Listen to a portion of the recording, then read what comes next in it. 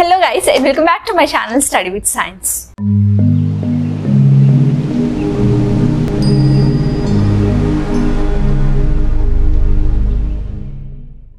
So in the previous video we have discussed about how a girl should treat her periods, and in this video we are going to discuss about the scientific reasons behind the traditional practices that we practice during our periods. And coming to these traditional practices, especially in the southern part of India, there are a huge number of traditional practices like menstrual seclusion, which means keeping the menstruating woman separate, not allowing her to touch any other thing or not allowing her to touch any other person, and not allowing her into the kitchen, and not allowing her into the temples, or she is not supposed to even take a prasad. So all these things comes under this menstrual seclusions that we practice as traditional practices for the menstruation. So as we cannot discuss all these things in a one small video, in this video I am focusing on a simple and the main important thing, that is menstrual seclusion, which means keeping the menstruating women separate and keeping these rules that she should not touch any other person, she should not enter into the kitchen, she should not touch any other object even. So we are going to discuss the sciences behind all these things. And one satisfactory answer we have for all these things is that they say that in the previous days we have the huge joint families, and the women who were a part of this joint family has to work all the month restlessly. She has to cook to all the people, she has to work for all the people, and these 3 to 4 days that she suffers from a menstrual pain is offered her to get some rest irrespective of all the jobs she is doing all through the month. And as this reason is quite good, we find it as a most satisfactory answer, but still there is a lot of science behind these traditional practices, especially the menstrual seclusions that we are going to discuss in this video. And after discussing all these things, I am damn sure that even you will be surprised just like me at the depth to which the menstruation was understood by our ancestors. So let's get started discussing about these things.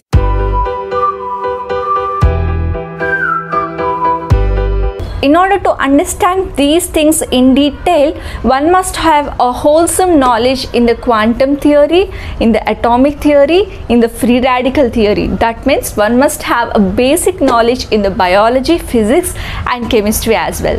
So for those who have not had enough of the knowledge in all these things, I'll start discussing from the beginning of this story. And so in our body there is these things called free radicals. So what are these free radicals? Free radicals are the atoms. So there are these things called atoms in each and every object, in each and every body, as the fundamental units of the body or the object. So the atom has its shells around it. In each and every shell we'll have these things called electrons. So the number of electrons depends on the atom which is it. So if it is helium, it has 2 electrons, if it is carbon, it has 6 electrons, and so on, and if it is oxygen, it has 8 electrons. So what are these free radicals? So this atom is said to be stable if the outermost shell of the atom is fully filled with the electrons. If the outermost shell of the atom has unpaired electrons, then we will say it as an unstable. So these unstable atoms which have unpaired electrons are said to be as free radicals.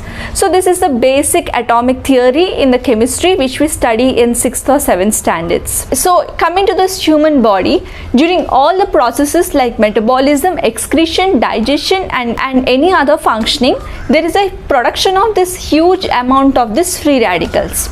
So I'm coming again. So free radicals are the atoms which has unstable outermost electrons.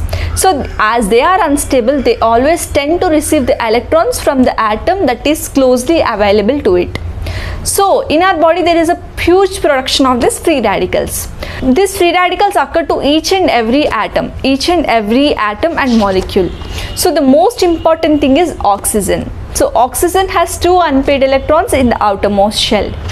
So hence oxygen has more tendency to accept the electrons from the atoms that is closely available to the oxygen atom. So this increase in the oxygen free radicals is said to be as oxidative stress. Whenever there is a huge production of the free radicals, the person will eventually lead to oxidative stress.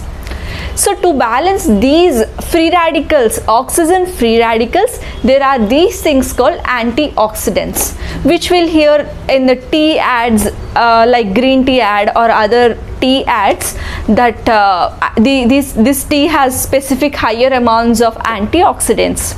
So these antioxidants are those particles which can compensate the free radicals. So these antioxidants offer the electrons to the unstable free radicals, hence they can compensate the free radicals and they can reduce the oxidative stress.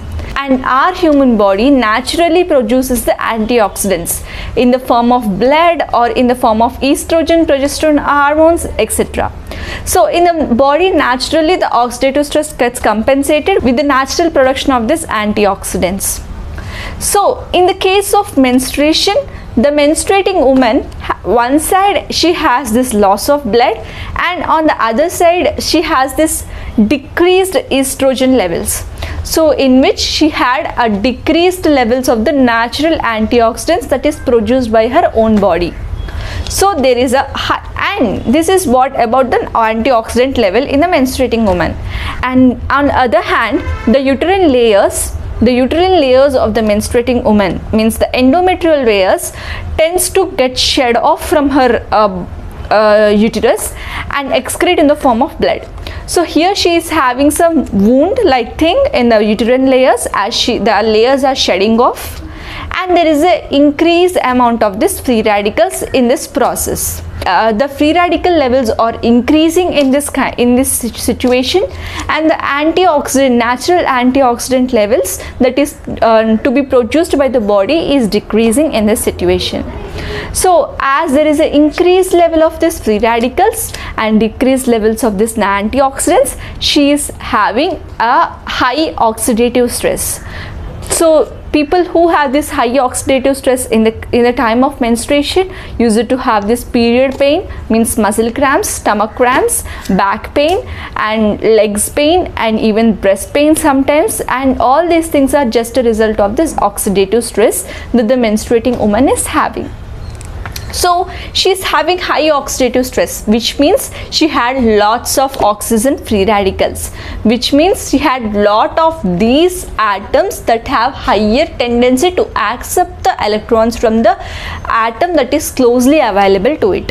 So whenever this menstruating woman comes in contact with a healthy human being who is having higher number of normal atoms, the electrons from this healthy human being tend to shift to the atoms that are in urge of the electrons. So there is a shift of electrons from the healthy human being to the menstruating woman. Hence this results in the oxidative stress of this healthy human being as well. So in a summary, we can say as menstruating woman, when comes in contact with the healthy human being, there is a shift of electrons from the healthy human being to the menstruating woman, so that this can result in bringing up the healthy human being into the oxidative stress. So we have this specific traditional practice that menstruating woman should not touch any other person. Transfer of electrons from one object to another object is mainly studied under quantum physics. And we don't have the same concept in the biology, which is termed as quantum biology, so we are not familiar with this concept. But our ancestors, our forefathers, have studied this in detail and had kept this traditional practice that menstruating woman should not touch any other person, because there will be a transfer of electrons from one person to the another. This is the reason behind the traditional practice like menstrual seclusion and keeping the menstruating woman away from all other family members. So without knowing these scientific reasons, what we blindly believe is that menstruating woman is impure, and if this menstruating woman touches any other person, that the other person also can become impure. So I strongly believe this impure thing, means believing that menstruating person is impure, menstruating women is impure, have arrived from this traditional practice. But this traditional practice itself has a huge science behind it. It never says that the menstruating woman is impure, and if anybody touches the menstruating woman can become impure. It is not right. The only thing behind it is oxidative stress and quantum biology. So make sure you know these things very well and do not give this type of knowledge like considering the menstruating women as impure to your younger generations and to your children. Explain the science behind this traditional practice very well so that even they don't feel discriminated. I hope you understand all these things. So if you like this video, please like and share it with your friends, and if you have any queries, please comment in the comment section, and don't forget to subscribe to my channel. Thank you for watching. Bye bye.